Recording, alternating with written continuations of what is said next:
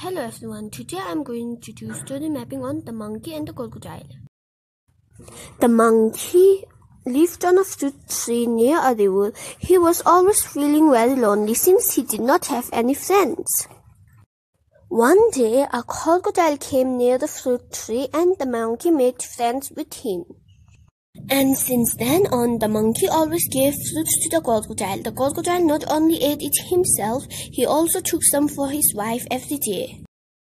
One day, the crocodile's wife wanted to eat monkey's heart so badly that he ordered the crocodile to fetch the monkey to her. So the crocodile invited the monkey for dinner, and the monkey agreed.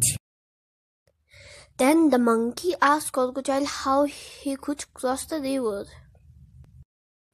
Then the crocodile told the monkey that he could ride on his back. And in the middle of the river, the crocodile disclosed his wife's intention since there was no way to escape. Monkey was terrified, but he kept himself calm. And in this case, I need to go fetch my heart, which is on my tree, said the monkey. Isn't your heart always with you, said the crocodile. Oh, then please fetch your heart, said the crocodile, and swam back to the monkey's fruit tree. And as soon as the monkey climbed the tree, the monkey said that he will not be able to attend today's dinner. And then the crocodile realized that the monkey had outsmarted him.